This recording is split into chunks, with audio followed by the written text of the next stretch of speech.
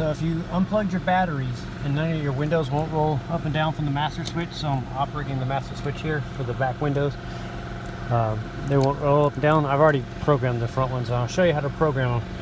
So what you do is you go back to the switch here on the back where it has the automatic.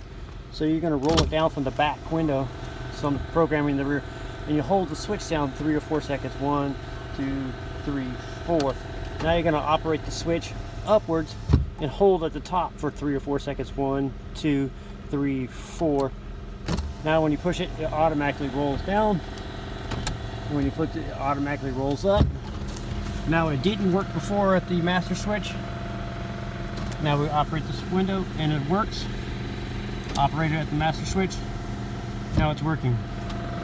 So we'll operate the right rear window with the switch, and I'm operating it right now and it's not doing anything.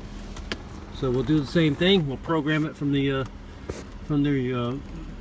switch here. So you roll it down, hold it down 3 or 4 seconds. 1, 2, 3, 4. Now you go back up with it.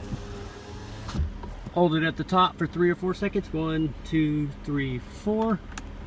Now you're going to check it here. So tap it once. Window rolls down. Tap it once.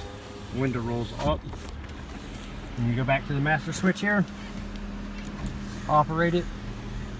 And the window went down. Operate from the master switch. Window rolls up. You do that exact same process for all 4 doors, and that's how you program your windows after disconnecting the battery or changing your battery out on your Lexus IS 250.